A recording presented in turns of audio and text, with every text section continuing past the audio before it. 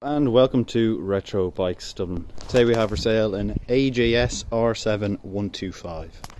So it's just come in. A really nice little 125 starter bike. We're in around town, plodding around. It looks much bigger, and people get confused with nearly a 600 or 300.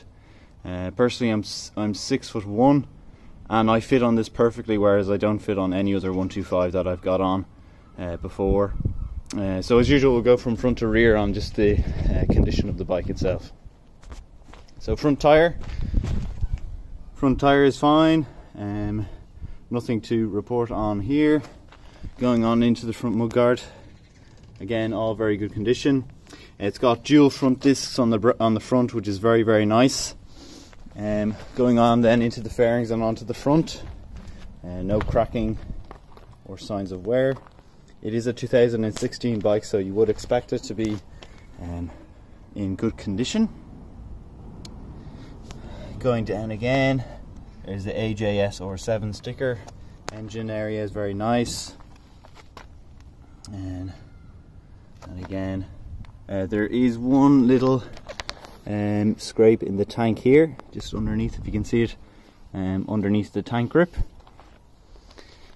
Going on then into the back of the bike, rear tyres, what I would say 80 to 90%, very good. The back, nice LED indicators and rear brake. As I said, it's a 2016 bike. Rear disc at the back as well, which is lovely. Nice exhaust, few scrapes on the exhaust here, as you can see. Going on then through the bike again. Slight little tear here in the seat, very minor. Nothing on the main seat, no tearing or ripping there.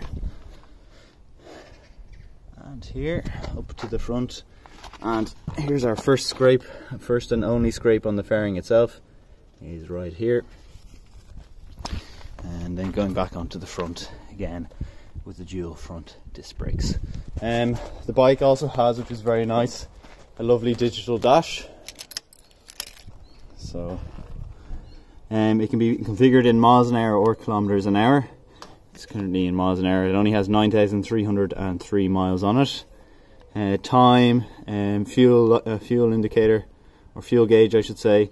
It also has a gear indicator too. It's manual choke as well, high beams, LED on the front, electric start of course. Everything is there. It's a really nice little bike, especially for the money that it's going up for. Once again, it's an AJS 125. So if you're starting out or want to toddle around town, and maybe you're a bit bigger than the usual 6'1", 6 foot, anything like that, this bike will be perfect for you. Okay, so thanks for watching.